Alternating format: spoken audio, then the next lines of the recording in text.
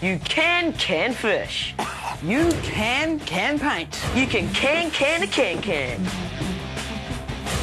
Hey, I'm Mike. And I'm Mitch. And today on the Wacky Workshop, we ask, how long do you have to wait after shaking a can of fizzy drink before it's safe to drink it? Here's the can. Inside, there's the drink. And there's carbon dioxide. Shake the can, and that CO2 is just itching to force its way out, taking the drink with it. But does it stay that way? To find this out, one of us will shake and open. The other will stand nearby. Heads are shaken open, tails you stand nearby. Sure. No, wait. Tails, I stand nearby. Heads, you shake and open. Okay. Heads, I shake and open.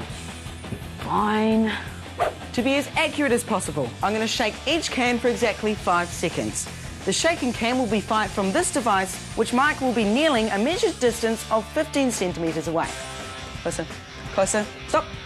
Perfect. Safety gear on. Ready? Test 1. Can shaken for 5 seconds, open 1 second later.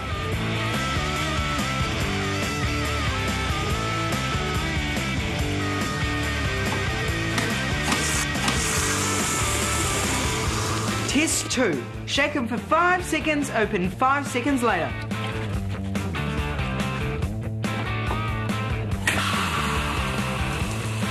Test 3. Shaken for 5 seconds, open 10 seconds later.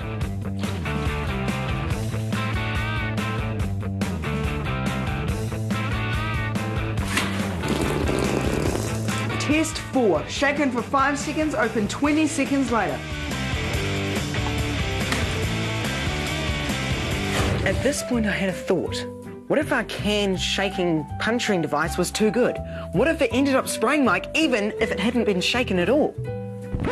What's going on here? Nothing. I'm going to do the old can shaking routine, but at the last minute replace it with a can that hasn't been shaken at all. Here goes. Test 4. Can shaken for 5 seconds and open 60 seconds later.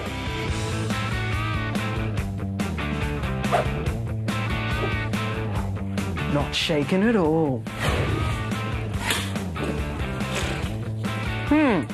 What? Let's cut to the end. And so, after rigorous experimentation, we can assume this extremely scientific result. Using this equipment, there is no safe time in which a shaken can will not spray. All errors and omissions accepted. All care and no responsibility. Some dramatisations used. Results may differ. Some parts swim separately, batteries not included. Thanks for watching the Wacky Workshop. I'm Mike. And I'm Mitch. That was a strange result, wasn't it? Because if I shake a can like this, hold it straight up, and open it, it doesn't make much fizz at all. It's probably just a faulty can, Mike. This wasn't just an excuse to cover me in fizzy drink, was it?